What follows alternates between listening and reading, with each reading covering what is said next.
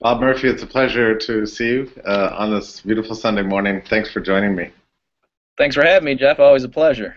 Well, so you've released this new book on Bitcoin, and it's very exciting. I can't say that I've read the entire thing, but of course we've been through this intellectual journey together. I guess as almost everybody in the Bitcoin space has, but you and I have a special sort of background that makes us both intrigued at this. In the course of researching it, what was your sense of things? Did you learn some new stuff? Is there things in your book you think are particularly notable? Yeah. For those hearing this, it's Understanding Bitcoin. If you go to understandingbitcoin.us, you can get the latest version. We'll just keep updating it. And what I did is I grabbed this guy, Silas Barta, who's been kind of hanging around libertarian Austrian circles.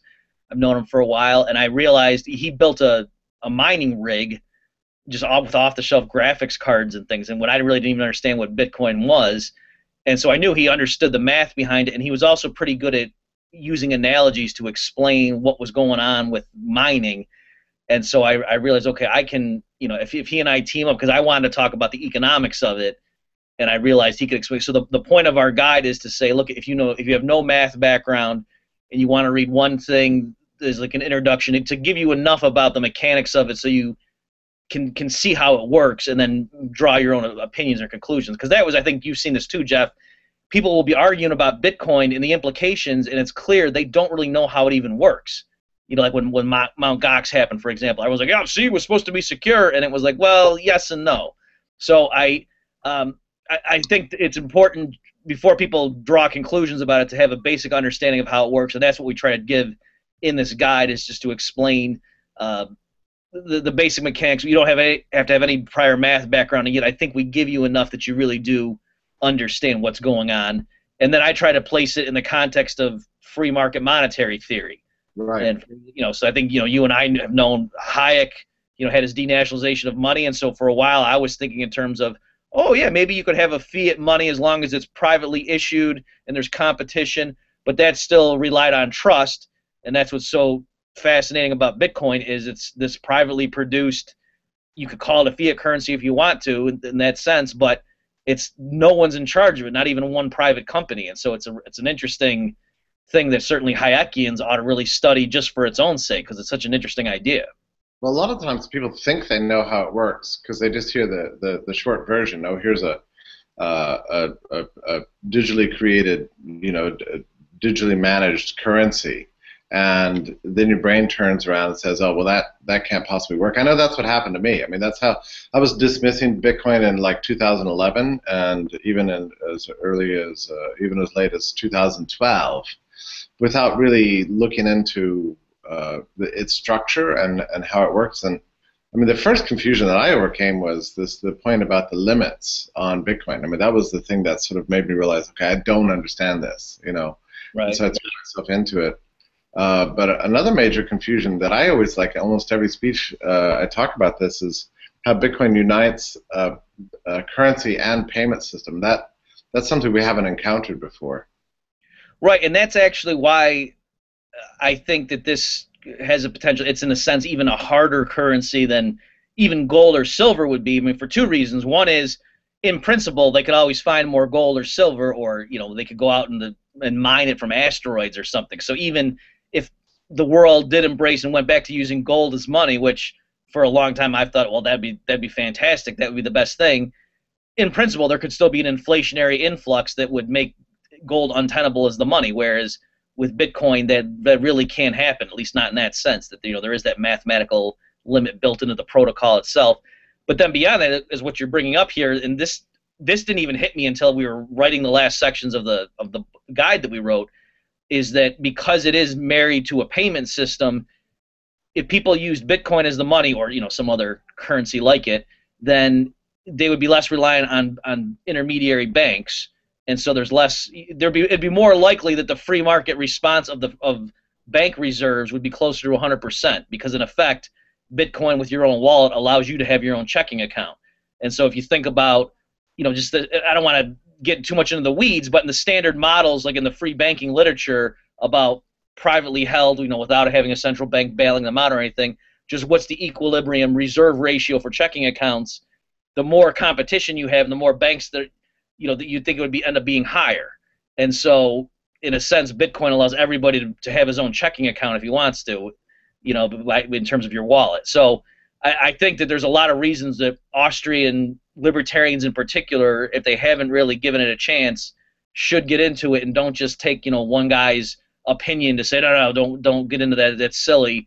Like you should. I would recommend learn enough about it so you know how the thing works, because if this does work, it really has tremendous consequences. Yeah, it does, and I've myself tried to avoid all these kind of detailed arguments about theory that used to consume us, over decades, really, about 100% reserves and monetary equilibrium theory and these kind of things. But they are relevant to some extent.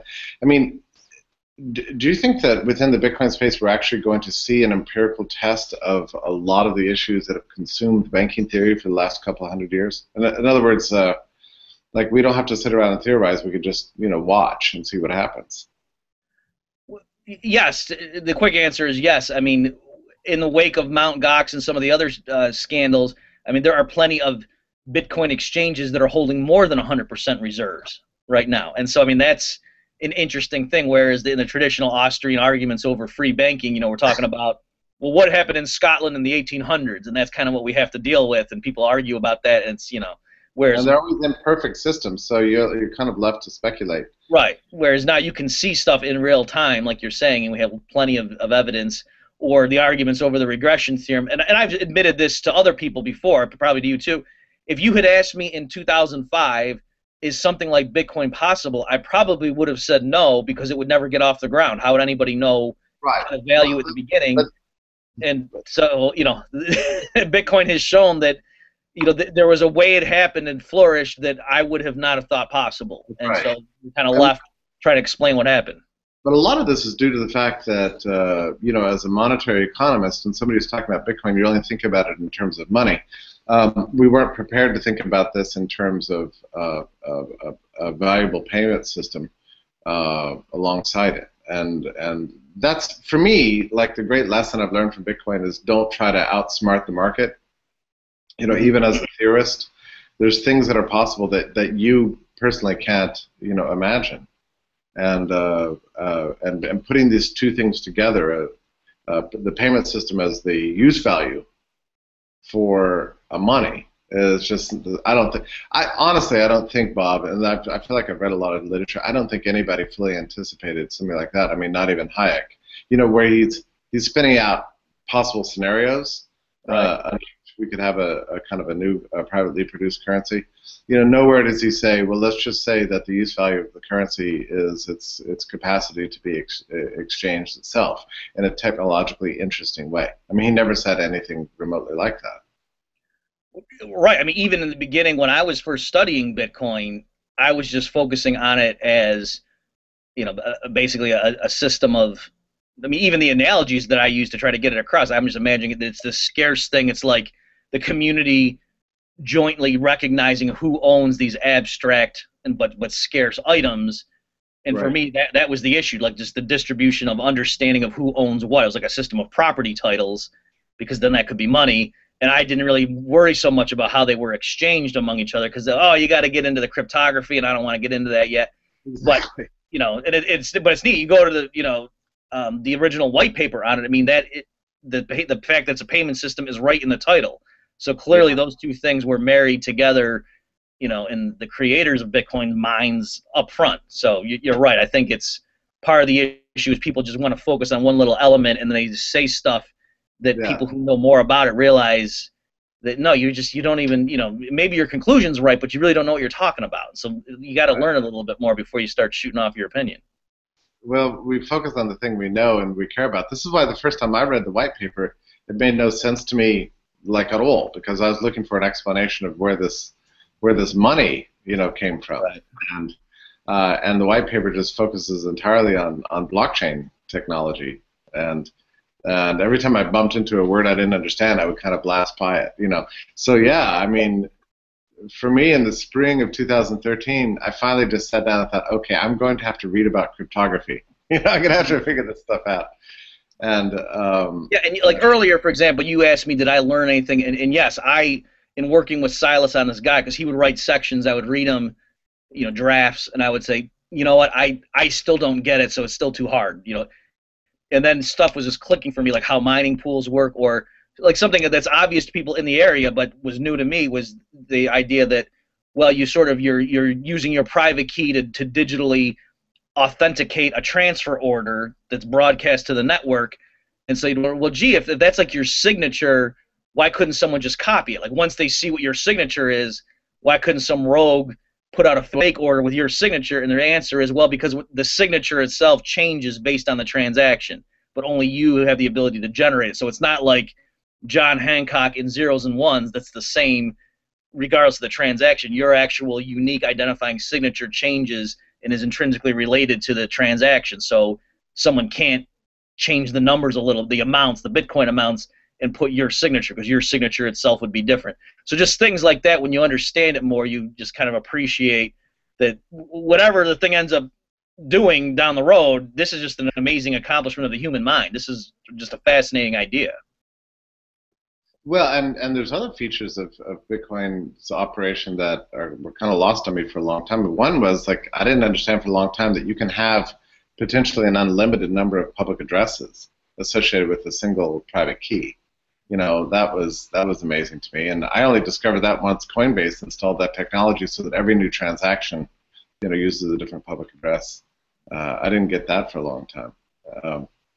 And just the other day, when I was in New Zealand, I had a revelation, because I paid for a helicopter ride with Bitcoin and realized that Bitcoin overcomes the problem of national exchange rates, which, like I didn't entirely understand that either. Like I was converting out of New Zealand dollars into American dollars and into Bitcoin and back again. Then I realized, wait a minute, I'm taking a step that's unnecessary here. There's just a Bitcoin price, and that's it.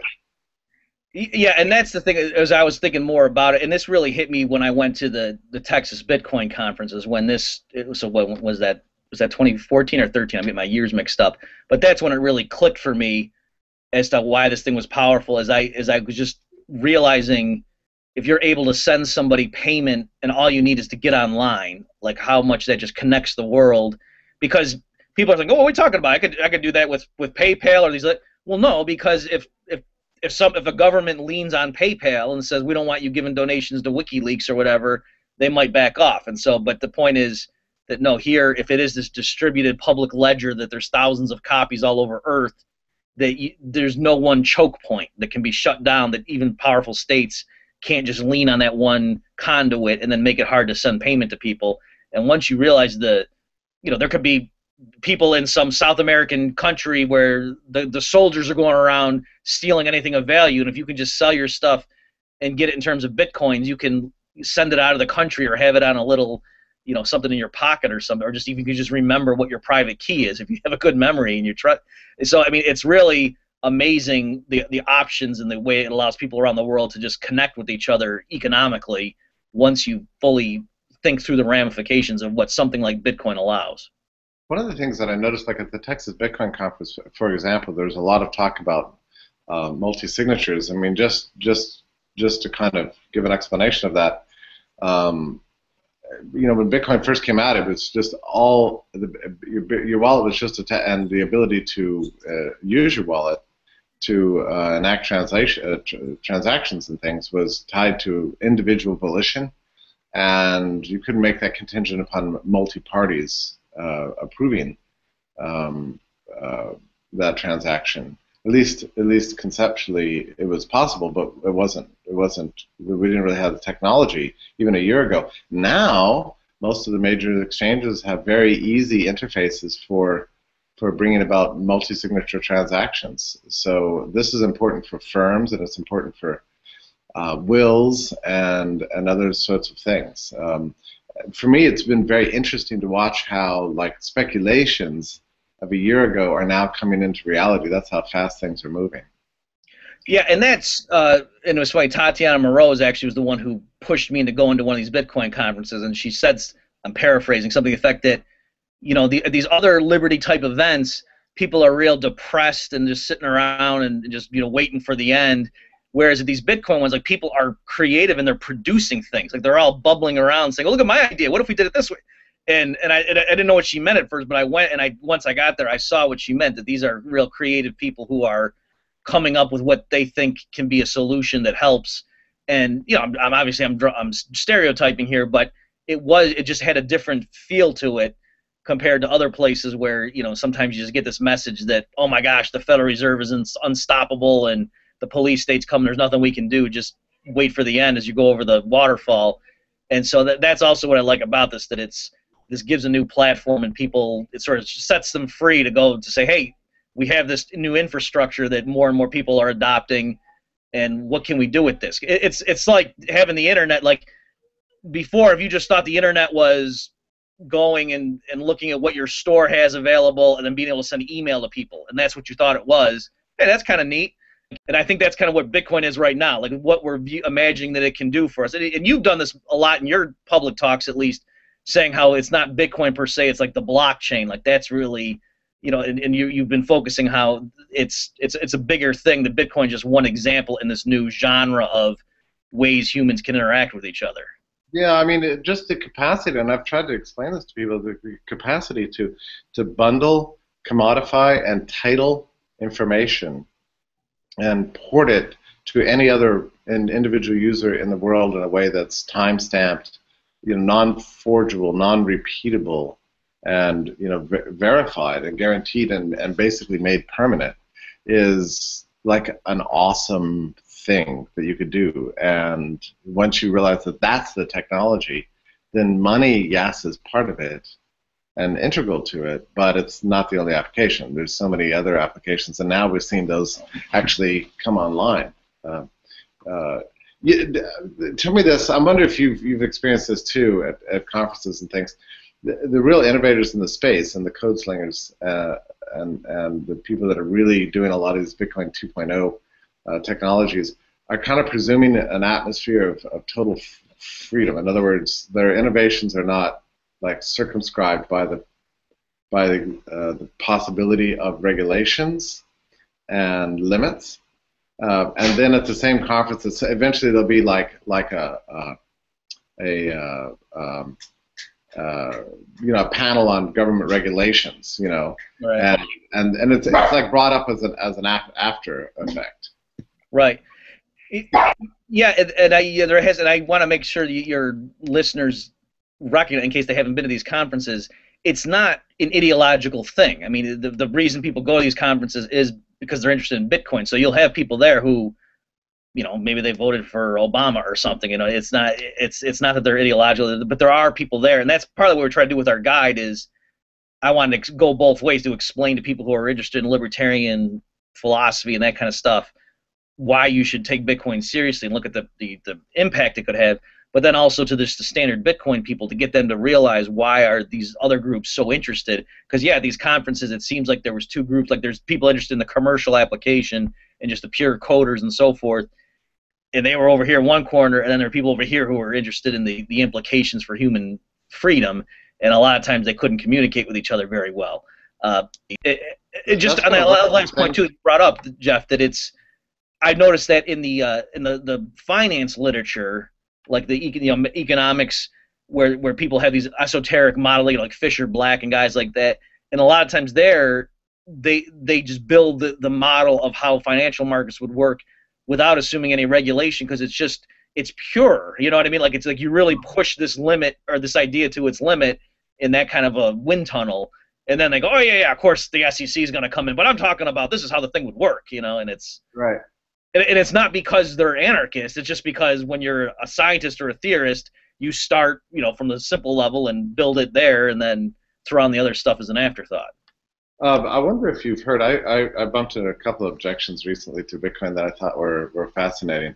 One was it was in New Zealand. There's a guy who had studied monetary equilibrium theory, and said he didn't think that Bitcoin would actually work as a monetary system because it's not responsive enough to changes in supply and demand for money. And I thought that was, and I think there's an answer to that. Obviously, I think the answer comes from the price itself, right? But which is moves according to changes in supply and demand for money. But I enjoyed the discussion because it was fairly sophisticated critique and illustrates part of the problem that comes from sort of trying to impose a theory on what's basically an emergent technology. Right, and I agree with you on all the elements of that. That it is interesting that he's applying a fairly high level, subtle critique. But I think you're right. The answer is simply, well, prices adjust, and also too, in the type of world where the majority of humans use Bitcoin or some other type of currency like that, I think prices would be a lot more flexible, right? And so the reason traditionally people worry about, oh, gee, could the purchasing power of money switch enough in case there's a massive change in demand? That's because people say, oh, there's sticky wages and sticky. Well, in a really electronic universe where everything is traded online, or many things are traded, with computers, you would think that prices would be a lot more flexible in that kind of environment anyway. So that fear really doesn't worry me. But on top of that, part of the reason you have these big swings in the demand for money is when there are financial crises or depressions and so forth. And so if the whole world or a large fraction is using something like Bitcoin, you're not going to see that. So you're going to have the long run equilibrium of slow and steady growth, or perhaps rapid and steady growth, is going to be the norm. It's not like there's going to be these wild business cycle swings, at least if the Austrians are right about what causes the business cycle, which we think they are. So I think a lot of it is a worry about they're looking at what happens with state issued money and all the problems it causes, but that isn't even going to be an issue. Another funny critique I've heard recently, I like these kind of like higher level critiques, as I'm bored with the people who say it's just a Ponzi scheme or something like that.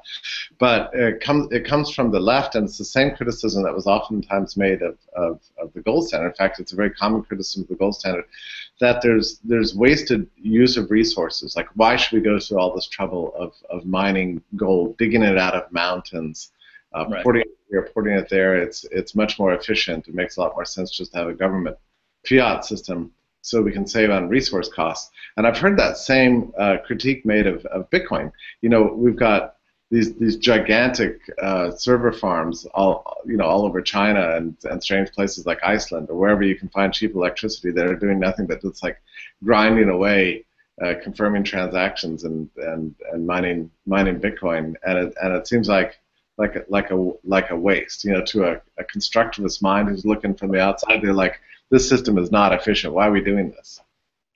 Yeah, it is fun, and I saw that in particular from Paul Krugman. That was one of his things, and in his mind, we have perfectly good functioning state-issued fiat currency. Why don't we?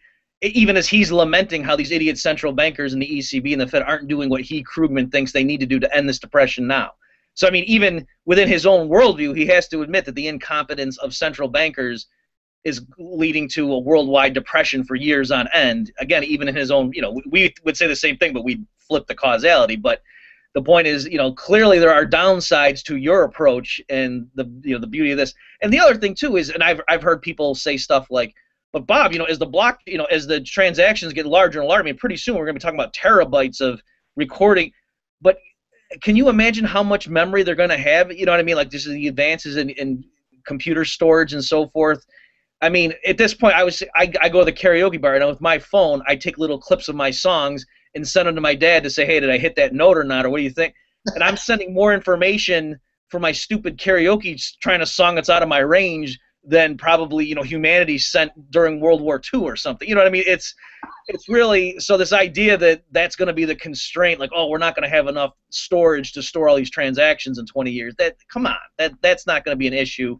It's going to be a piddly little percentage of humanity's total computational power is to keep this beautiful money in place that facilitates all of our transactions. That's going to be resources well devoted, if you will. To me, there's also a Hayekian point here too. I mean, no individual mind is likely or probably cannot come up with an objection or a problem that's associated with Bitcoin that the crowdsourced information that filters to the core developers, in other words, the market itself, can't come up with. In other words, you can't actually outsmart it. Like, if you can think of a problem, then that problem has already been thought of, most likely. Right, and that's the beauty of libertarian, theory in general. When people come up with this, oh, we couldn't have private police for, we couldn't have a private military because of this, and it's like, well, you don't think people, if you came up with that, well, so can everybody else, and let's think about that. So and there's also this issue too. It's not as if we're sticking a gun to everyone's head and saying you have to use Bitcoin. I mean, people could still hold gold, and there could still be, uh, you know, the gold Bitcoin exchange ratio, and you know what I mean. So it's not as if, oh my gosh, we're all putting our eggs in one basket, and if it blows up in our face, then we're going to have to go back to barter. That's not really the issue. So I do think it's going to happen in practice. More and more people will adopt it, and more, there'll be sort of a reserve asset there. But then eventually, I think, yeah, you're going to see communities where a given person might be able to go through most of his daily transactions just using Bitcoin, or if something replaces it down the road, something like Bitcoin. Well, let me ask you this, because I think you and I come from the same tradition, the same orientation, just generally. What Bitcoin did for me is it caused me to rethink what money is. Like, I think that I used to have this view that somebody was either money or it was not money, and that like once you jump from one to the other, you've really made this leap, and there's no sort of gray area in between. But as we've watched Bitcoin emerge gradually over the last 5 years, you do see something that's a lot more complicated, where it's not money, and then it becomes a little bit money-like for a handful of people for a certain number of uses. And then that's gradually building up, and like right now, there's plenty of firms out there in the world that are using Bitcoin for accounting purposes, but not that many. And for the most part, the new adoptees are just, accepting Bitcoin as a payment method and converting it immediately to national money. So we've got a ways to go before it becomes like this archetype of, what we call money. So I've had to change my own feeling for what an emergent money looks like and feels like. Did that happen to you also? It did. You're setting me up beautifully for this, because in the guide, drawing on standard, Mengerian, Misesian monetary theory, it's crystal clear when something is a medium of exchange, right? That you're accepting that thing because you intend to trade it away in the future, not because you're going to use it directly. That's what it is, and that's crystal clear bifurcation. But then Mises says, it's not as obvious when is something a money, and the sort of general definition say, oh, it's a medium of exchange that's generally accepted within a community. And so you're right. I tried to apply that to Bitcoin, and I was like, but wait a minute, because I think they kind of had in the back of their mind, they just assumed that the community was people who are all in geographical proximity. That's because true. There are plenty of people on Earth right now that their number one thing, if you want to pay them, they will say first and foremost, pay me in Bitcoin if you have it. And then if you don't, okay, yeah, I'll accept dollars or euros or gold or whatever. And so there are probably, there are thousands of people, let's say, who their number one thing, if you're going to try to pay them, they would say, my first choice would be Bitcoin. But yet, does that mean those people all put together Bitcoin is money to them? And in the guide, I made the judgment call and said, not really, because they can't pay their rent in Bitcoin and they can't go get their grocery because they're not, you know what I mean? If it gets to the point where they can just get enough of their economic transactions with other people in that community so they can get through life only buying and selling with Bitcoin, then clearly that's a money. But right now, it's still but there are people who, as almost like a publicity stunt, will go out and try to live a year just using Bitcoin, that kind of stuff. It's not even a publicity stunt. Last night on Liberty.me, we heard the John Bush's family, the wife, sorry, I can't remember, Patricia, I can't remember her name, but they were, yeah, her. They traveled all over the U.S. using Bitcoin, and she talked about just the difficulties here. There's an app called Airbits, I think. Mm-hmm.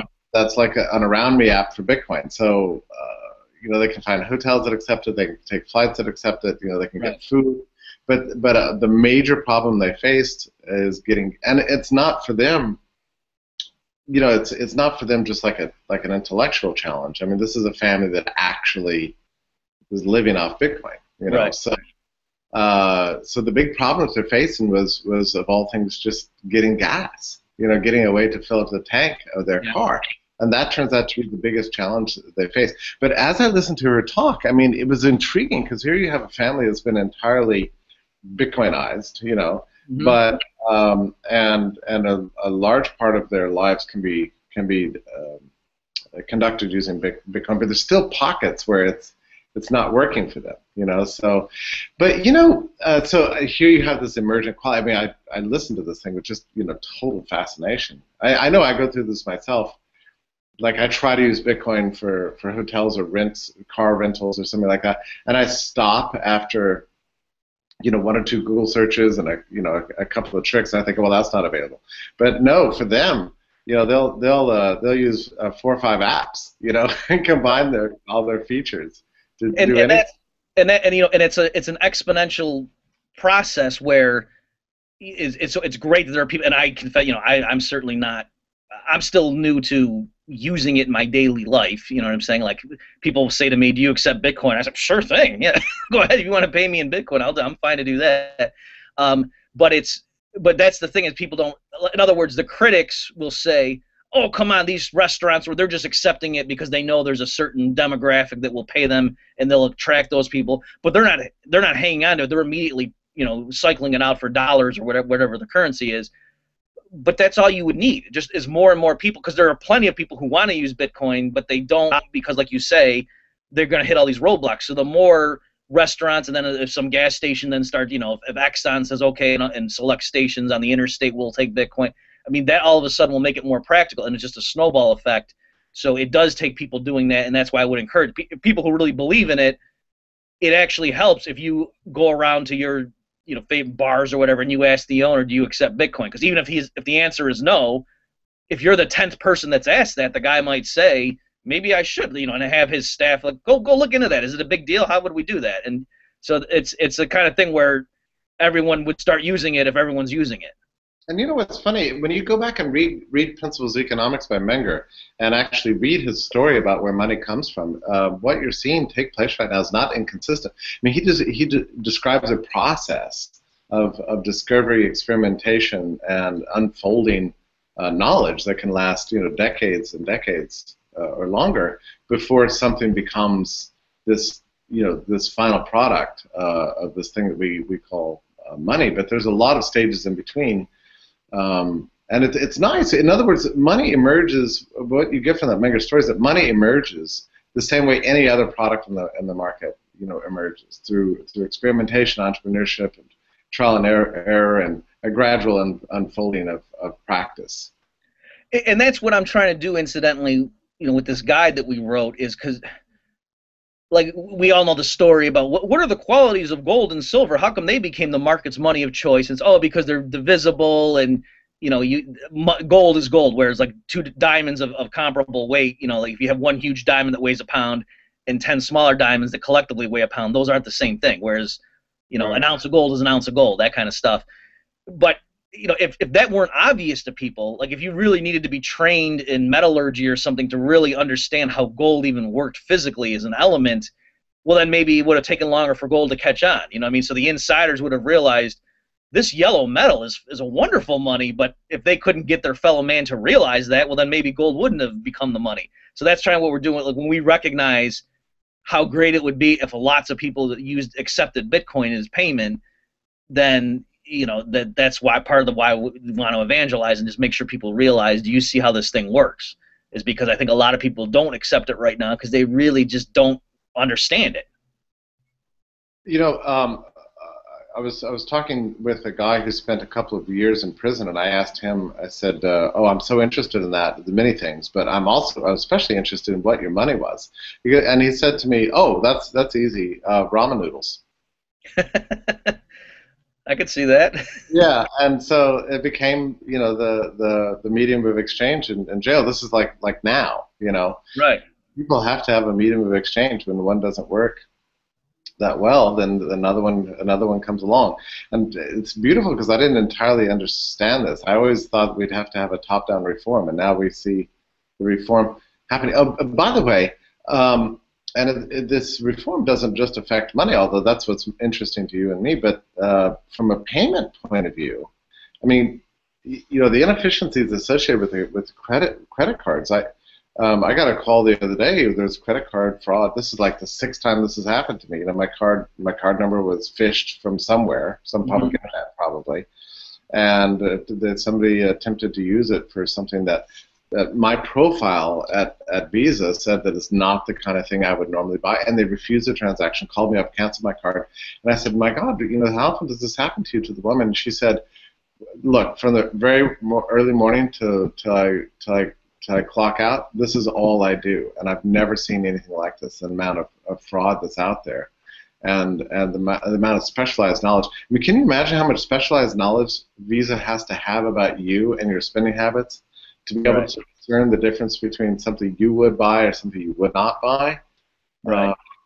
And this wasn't an obvious thing at all. It was an attempted charge at a big box kind of a combination grocery and hardware store, and they just recognized that that's not the kind of thing I would do.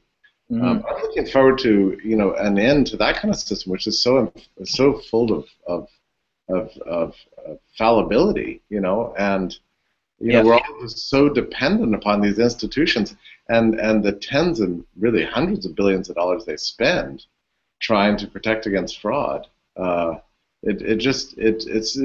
me, the whole system is just like crying out for another technology to replace it. Right. And what I didn't appreciate until my business partner and I have an annual event in Nashville, and we have to sell tickets and whatever and take that in, and everyone wants to do everything online now, and so of course people want to pay with their credit card. That's just what everybody does when you order something online. And so that's a process. If you've never been on the merchant end of that, to set that up and to get authorized.net to go through, I mean, it's a process, It's a and pain. and Yeah. they keep a big fraction of it. Like, now I understand why when you're like getting in the cab and you said you take credit cards, the guy will often sigh, and that's because the Visa or whoever gets a cut of it, which you don't, as a consumer, you're thinking, what, I'm paying you, what do you care? But no, they take a big cut. Like, we sell books or whatever at an event, we have to tell the authors beforehand, for credit card payments, don't think you're getting the full cover price of your book because we got to send this much. So, and when I talk to some people who are interested in Bitcoin, that's the thing that fascinates. They don't care about inflation or whatever, because they don't even know that stuff. They don't know Austrian theory, or they don't care about the business cycle. They just care about, man, these big financial institutions, these middlemen are just earning so much money off of these transaction fees. Wouldn't it be great to kind of cut them out and just do it peer to peer? Oh, it's amazing. There was a transaction on the block. I don't know how often you watch the blockchain. It's so fun. I love to watch it in real time. One of the things I do when I talk is I will actually show a live real-time graphic of blockchain transactions taking place as a way of underscoring the point that whatever I say here and whatever you're thinking probably doesn't matter because this is taking place anyway. But there was a transaction that came over the other day for $80 million. Just Yeah, I heard about that. yeah, and it cost 4 cents to transact. That wasn't your helicopter ride, right? No, I would have had to buy a whole fleet of helicopters. Nobody really knows what the transaction was. I mean, I think there's a presumption that it must have been some exchange moving money from one wallet to another, something like that. But and that's what's so fascinating too, is that beautifully crystallizes the issue of like a public ledger, but yet pseudo anonymity, that we can all be aware that this thing happened, but we don't know what it was. I love that. It's such a neat thing. Hey, listen, you and I were dangerous on this topic, and we need to call a stop to this. But in my new book, Bit by Bit, what it attempts to do is characterize Bitcoin as one, probably the most impressive application of a more general issue of peer-to-peer technology and distributed networks and open source programming development and these kinds of things that are driving forward a whole series of changes. Have you reflected that much on whether and to what extent these new technologies are posing some kind of fundamental challenge to our traditional, very strict divisions between public and private property? Like we've always thought about private property as being things you hold, Right. and then public property as being probably state-owned, and maybe there's such a thing as the commons, but that comes about in a rare cases through public agreement or something like that. But now you have these distributed networks that are sort of owned by everybody and nobody and everybody. It's all. I mean, does it play with you? Does it do Yes. mental on you? This. I'm not just buttering you up here. It really did. That idea came because you gave a talk one time, and you were saying something like, you were referencing the gospel, like when Jesus fed 5,000 people or whatever, and you were saying, why is that a miracle? Because he took some scarce physical thing like bread and copied it and fed, and you were saying, but when it comes to electronic information, digital information, that we have that access to that, where by making copies of it, you're not taking away from the first person, and that really has set me down this. And the same thing here, that I think you're right, that I almost wonder if the stuff that traditional leftists worry about, like, you guys are so greedy, you capitalists, building fences around and keep people off my land, this is mine, and you're so greedy and grasping. We can sympathize with them when it comes to so-called intellectual property. Like, you can understand how, no, don't you get it, man? Like, don't try to hold on to your song or your novel. Let the world have it, and you'll end up richer, Yeah, right, So right. it's kind of like, I think there is that issue. So again, I don't want people to misunderstand me. I'm not saying property rights aren't important or whatever, but I'm just saying I think that issue, that like when you change your mentality and just try to give stuff to the world, that in the long run is going to make you wealthy, or even measured materially, because it's that there's so much that could be created once we unleash people and allow them just to be productive and to create things. It's not going to be an issue of feeding billions of people. That's going to be nothing. I mean, that what this earth is capable of giving people when they unleash their creativity. And I think things like Bitcoin and what have you, like just this new intellectual application or way of humans of interacting with each other, we're just scratching the surface of it. And Yeah. like, one analogy I use is to say, when people go into a restaurant right now and they order water, it's free. It's not because technically it's free, but it's just because that's nothing. Whereas maybe 100 years ago or so, or like if you're in the middle of a desert and that's all we knew was living in a desert, and someone said water should be free, you'd say, you socialist, you Marxist. But in the capitalist modern world, water basically is free in certain. You get what I'm saying? So I think it's that kind of thing, that Yeah, we're so rich that a lot of what traditional leftists want would be fine. But again, on the other hand, like the people who believe in property rights are also correct to say, well, no, there has to be. right. But don't you understand? If you just would stop stealing from people through the state, we would have so much abundance that there wouldn't be homeless people and blah blah blah. So Yeah, it's a little mystifying, and it's going to take me a while. Even though I've finished the book, and it's going to print, I guess, next week. I'm not sure that I'm really prepared to fully understand the implications of all these things. But that's great, I mean, one of the things that's really cool about being a liberal libertarian, in this idea space, is that you eventually realize that society is smarter than you. that right. that crowdsourced information is always going to beat even the most genius individual brain in terms of understanding the potential of the material world. Right, because we're part of the group. You know what I mean? It's not a matter of are these people over here smarter than you? It's, are you plus the group smarter than you alone? Well, of course you are. Any great idea you have can go into the mix. Right, and it's a little bit humbling, but in a good kind of way. So I've been reading a lot of Hayek. In fact, a lot of the things I used to read in Hayek that I couldn't really understand are now making sense to me for the first time. Yeah. It's I have had the same thing, that it's the spontaneous order and all this stuff, and just drawing on the dispersed, localized knowledge, and you really see that all these people coming together, like at a Bitcoin conference, and people have their own.